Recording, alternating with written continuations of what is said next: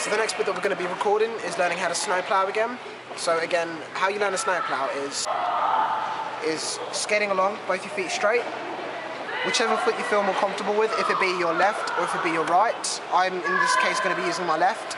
Put that foot to the side, bend the knee, and move the skate on the inside edge. So as we said earlier, that's the inside edge.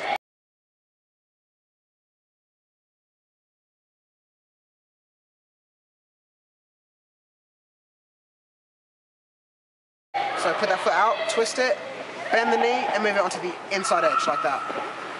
And then all you do when you're skating forward is just use that foot, put the weight down slowly. The harder you put the weight down, the more you'll stop, or the quicker you'll stop. The softer you put the weight down, the slower you'll stop, and you'll kind of slide.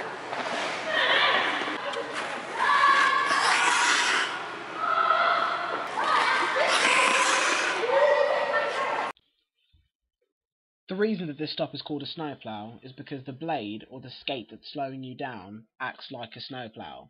So you need to keep in mind that most of the weight, in my case, I'm using my left leg to stop, or my left blade, so most of the weight's going to be in my right blade, or my right skate. The left blade's job is only just to slow you down by scraping the surface of the ice, like a snowplow. The harder you push down, or the more weight that you put down on the leg that's scraping the ice, again in my case the left leg, the quicker you'll stop.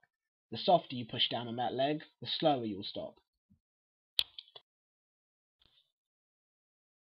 As I said earlier on in this video, you need to be using the inside edge of the left skate if you're stopping with the same legs that I am. So left leg stopping you, right leg moving forward. To know that you're doing this correctly, your skate will be able to scrape the surface of the ice if you just apply a small amount of weight to the left skate or the left blade.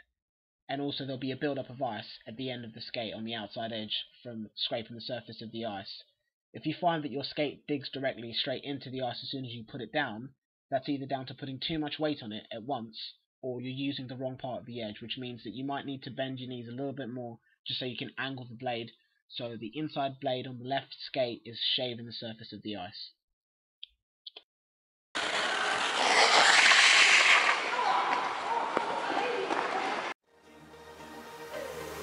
Started off as love, still want no stress, no strings attached, girl.